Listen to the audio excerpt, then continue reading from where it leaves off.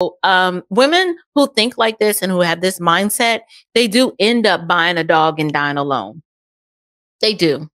And I feel bad for them. I feel bad for them because they've allowed the beauty of their youth to be wasted and squandered on the shallow and the silly. That's just a fact.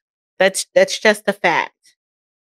She could lose everything today and it won't make her any more or less attractive than she is now, because the shell of the woman that you see is empty and broken, and she needs to have the approval and the applause of those out there, meaning the man with the power and the prestige and the money, to compensate for all that she lacks.